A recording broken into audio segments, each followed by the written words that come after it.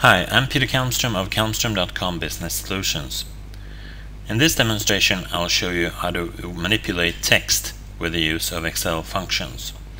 There are a bunch of built-in functions that deal with text manipulation, and as usual you can find these here in the function guide here under the text section.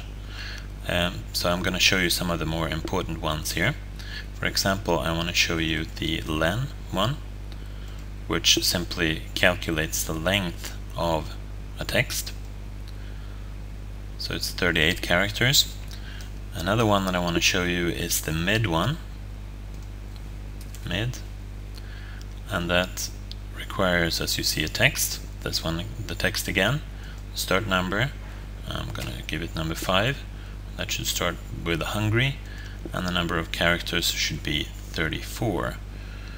And as you see here, I get the result of that. And of course, now that gives me all of it, I can also just do the mid like that, of course, the mid, and start the text that I want to manipulate, starting with 5, and then hungry is of course 6 characters, so I'm going to add that, and that should just give me the word hungry, right?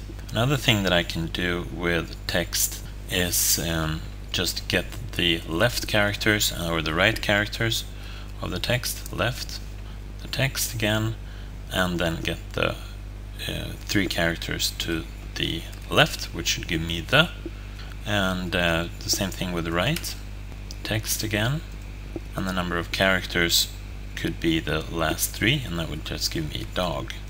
I can also build strings based on other strings, so if I do, for example, this, hi, and then do the ampersand that builds the string based on the other string here.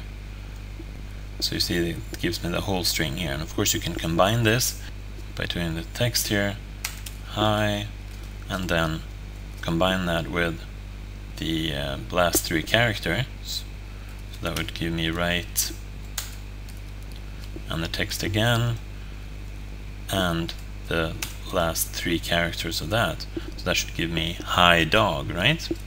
So those are the most important ones of the text functions. Another one that you might feel useful is if you get input data like that and you want to split it up.